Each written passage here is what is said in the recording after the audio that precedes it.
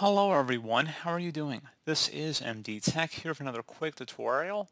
In today's tutorial, I'm going to show you guys how to enable the new progressive ring boot animation on your Windows 11 computer.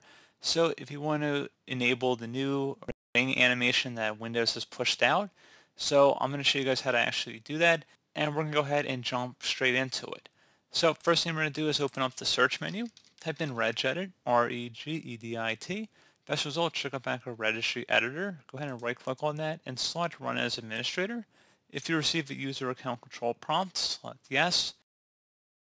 Before you proceed, I would suggest you create a backup of your registry. So if anything were to go wrong, you could easily restore it back. So in order to create a backup, all you have to do is select file and then export. File name, and recommend naming it the date in which you're making the backup. Set export range to all, and then save it to a convenient and easily accessible location on your computer. And if you ever need to import it back in, all you have to do is select file and then import, and then navigate to the file location. And now we're ready to begin. So first thing we're going to do is double click on the HKey local machine folder. Do the same thing now for the system folder.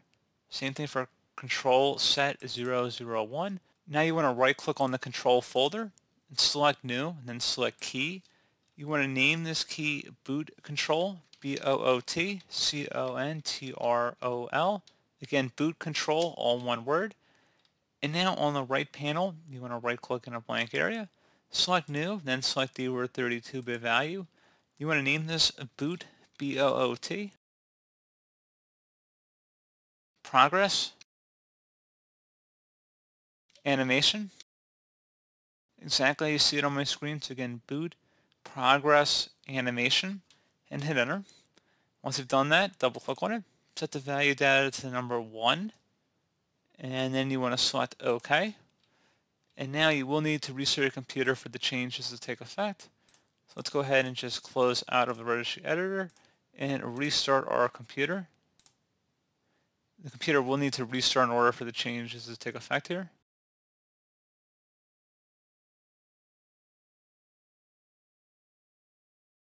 And there you go, guys. You can see the new logo. You see the progressive loading bar.